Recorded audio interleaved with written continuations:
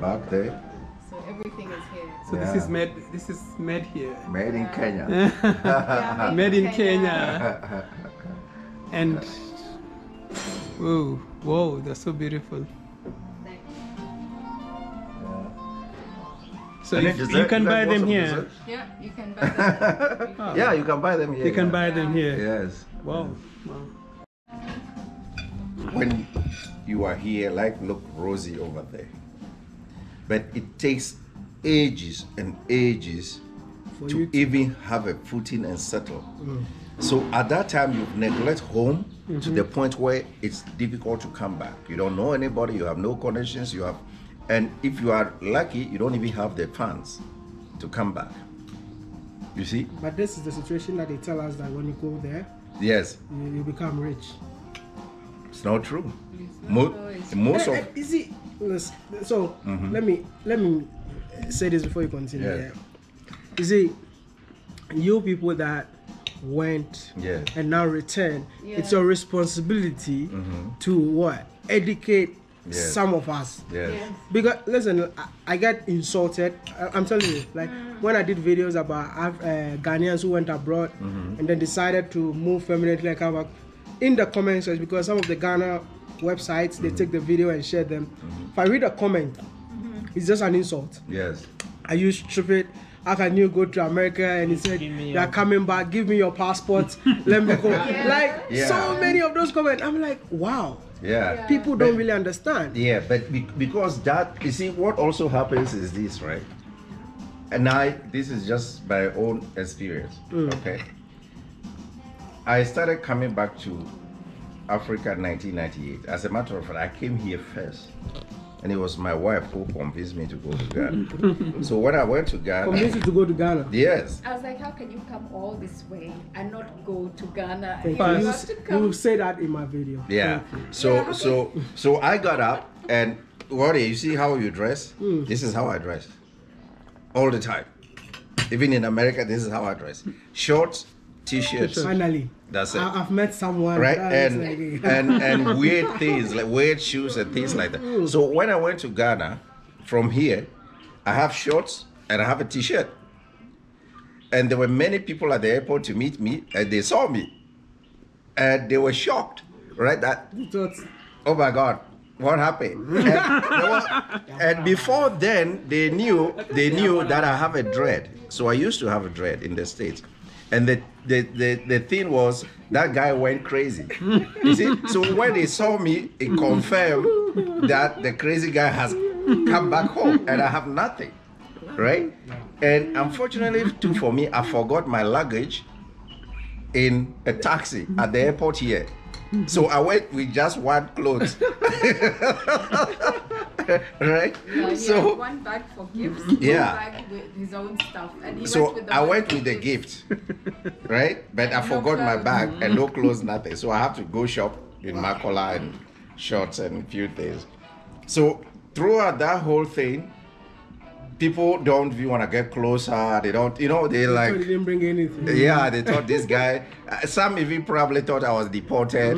That sort of a thing, you see? You just said it. Yeah. So, and then subsequently, every time I go like this, right? I don't show off. I just go do my own thing. As a matter of fact, when you met me, I just came from Ho to do the COVID test. Yeah, to do the COVID test. And I was camping in Ho.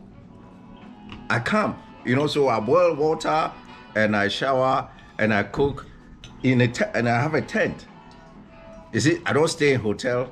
So when I'm telling people that this is how travel is and everywhere else is, they don't believe it, because they believe the guys who come with the big cars, the big shoes, who are staying for 2 weeks and blew their money and go back, and they run out and they go back, they start again. They believe those people.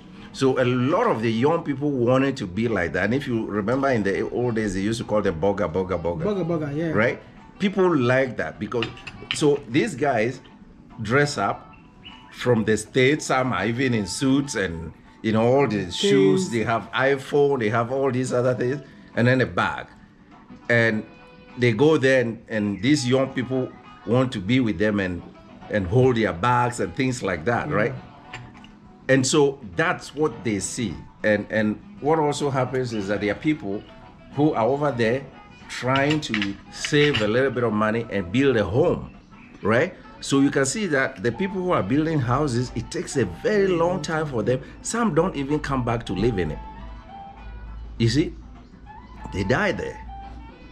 You see, but nobody, these young kids don't see, they just see a building and they are like, oh, he goes abroad and then he builds this.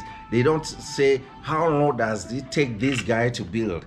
And how is this person going to be able to come back and live in that house? Does he have earnings? Does he have income to be able to stay in Ghana? They don't see it, you know? So to educate them becomes extremely difficult. It becomes, they will not believe you, what you are telling the truth. You tell, but you are telling them the truth, you know, but they don't believe you. There's so many people. Yeah. There's so many. Like even my classmates were like, oh, you have to go back to China. What are you coming to do here? We want to live. You live in China. You said you are coming back. Yeah. Like so many things. Yeah. But when I came here, I realized that all the opportunities are here because when I was here, I was also saying that, hey, I need to leave. Yeah. I even had a university here. I'm like, I'm not going anywhere. Yeah. Why should I study in Ghana? Yeah. I want to leave. Yes. I got a university in the UK. Yes. They refused me the visa. Yes. My dad was like, if you don't go to the school in Ghana, yes, I have nothing to do with you. Yes. I'm like, I've told all my friends I'm going to the UK. Yeah. Hell so no, I need to get out of here. I go somewhere. Yeah, anywhere. I need to get out of here. And that's when I ended up in China. Yeah. It was just a 2 weeks thing. Apply to school, get a visa within 2 weeks, and get out of the country. Yeah. You know, but I went to China. I thought life was good. Yeah.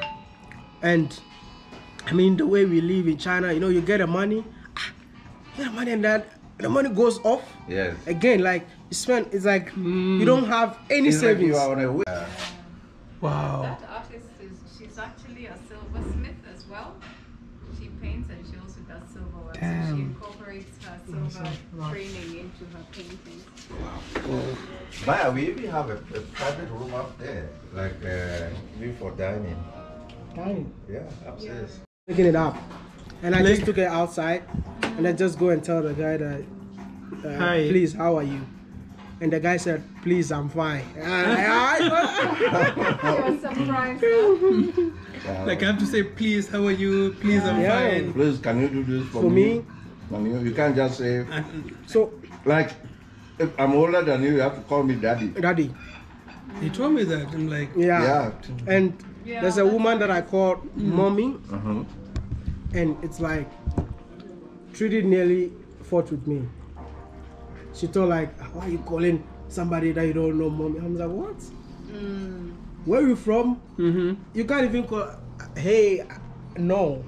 If the person is older than you, if you don't know her anywhere, auntie, how are you doing? Mommy, daddy. So if you watch my videos, you will see me calling people grandpa. My grandpa. People are like, what? Who are these people? Yeah. I don't know them anyway, but that respect that they taught us from the beginning. Those are the things that we were taught while young, but it dies very fast in Kenya. It's not something that... he also told me that on the streets in Accra, like when you meet someone, like, hi. Yeah. And I told him, brother. like I told him in Kenya, you run. Like when you're on the street and someone says hi to you. And the thing that surprised me, I was in School Junction. I'm just like, after living in Kenya for all this long, this guy just put change on the table. The table is full of change. And he walked away. And people come and put money, one city, and then they just take the coins. Wow, and I was there and I'm just like, what is happening? I'm like, and I feel like packing them into my pocket, you know. I said, this fool, you know. Yeah, you've been Kenyanized now. Yeah. You know, those are the things I always used to say to her, that Ghana has such a nice society. People are so polite, refined. The rough edges are just not there. Yeah. And of course, crime as well is not there. Yeah. It's getting there now. It's getting better. Like right now, Yeah. in terms of like everyone trying to take advantage of, because more foreigners are entering the country now, Yeah. and people think that is the opportunity for them to make money. Oh, that's unfortunate. And that is something that if you don't take care right now, you might mess up the country's image. Yeah, you won't be able to. Because get I've that seen nice image back. people who are talking about it now on Yeah. YouTube, Yeah. like Americans that visit Ghana, other people that visit Ghana, when they go back, they were like, I thought Ghanaians are nicest people. Why is everybody trying to scam me? Oh, Yeah, there's so much of those experiences on It's just YouTube a now. matter of time. You have to. In those days, we used to help people without even thinking of like, how much are you going to pay me? Yeah. Yeah, it was just, and like the first time I went to Ghana, we parked in You can't walk and pass an elderly person holding something, and you won't take. Hey, That's hey, that one, hey, yeah. That used to shock me. Somebody, you know, That's a here, curse. Yes. If somebody takes your bag, you start to worry. In Ghana, they have to help you. In Kenya, I think you know where you guys are getting right now when you're saying that is, I think, is what Kenya got years back. Long time ago. So I think guys got scared. Like when someone tries to be nice to you on the streets, Yeah, you're like, you're a scam. Yeah, exactly. You're a In scam. Ghana, when you pass by an old woman, someone who is older than you, and you go into the same direction, you have to help her. Even if you are not, you still have to help You and have come to. back. And come back. Like you have If to you like give a direction, put it this way, you give a direction to a policeman, the policeman jump in the car, take you to where it is, and then catch another ride back. Oh my god. Like in Kenya, I think I don't know what happened.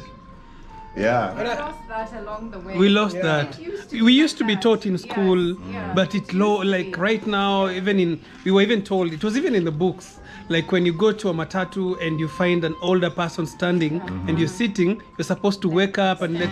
Exactly. Then there were laws which were passed later on. No one should stand on the matatu. Like no one should stand. If you're caught, you're either a baby or a mother, you're arrested.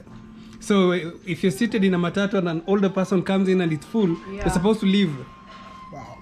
So I think there's so many things like that, and guys getting conned in Nairobi. Yeah. Imagine Nairobi used to be called Nairobi. Yeah, in In the 2000s, in the 90s, It was so it was bad. You couldn't even hold a phone. You couldn't do anything. Yeah, I it think was we really met, bad. we went for an interview in one Ghana TV station with Trudy. Yeah. Maybe we got out, the man, so he said, is that Waterman? I said, Waterman. And he said, where is Trudy from? I said, Kenya. And he said, oh, Nairobi. I was there 19 something. Yes. And they robbed me. Yes, Like, it was oh, bad. wow. It was like man eat man Yeah, society. it was really bad We used to at have one time. Yeah. And we used to have parking boys, like we call them chokoras in the streets, like the parking boys. What do you call them in Ghana? Do they even Obalos. have them? There's Comoros. Okay. The street Yeah. kids. They used to be rough. Like the streets were rough back then. Yeah. But things have changed. Yeah. Things have really changed, but the mentality in people's mind is still the same. Yeah. Like yeah. people have never gotten back to normal, and I don't think it will ever. And you know, the people who came of age at that time, let's say Yeah. you finished high school, you finished college in the early 90s, Yeah. a lot of that generation are the ones that left Kenya. Yes, and you actually. cannot convince them to come back. Because in their minds, that's the Kenya. And Yeah, it's impossible. and that's the thing that we are going to change. Exactly. That's and that's a real hurdle. And people like my brother, he was in his 20s at that time, went to California. You can never convince him to come back. He actually want to go to Ghana. He loves I take him to Ghana. Ghana. He love Ghana. Yeah. Actually, in my, I do a lot of street travels and Yeah. showing around Nairobi. Yeah. And my biggest crowd is also African Americans, the Kenyans who went. Yes. And they're telling me every time, like, I don't believe this is the Nairobi left. That they The left big behind, number yeah. of them are the Kenyans who left in the 90s and Yes. the early 2000s. Yeah. They don't believe, like, Yeah. this Yeah. is the same Nairobi they left. Yeah. Yeah. And like, if I come back to Nairobi, I'll get lost. This is not what I left. I need, Right. to, I need to learn more about that so that I'll be able to Yeah. put, because I'm from Ghana, I know more about these things. Yeah. But when it comes to Nairobi, I'm kind of like,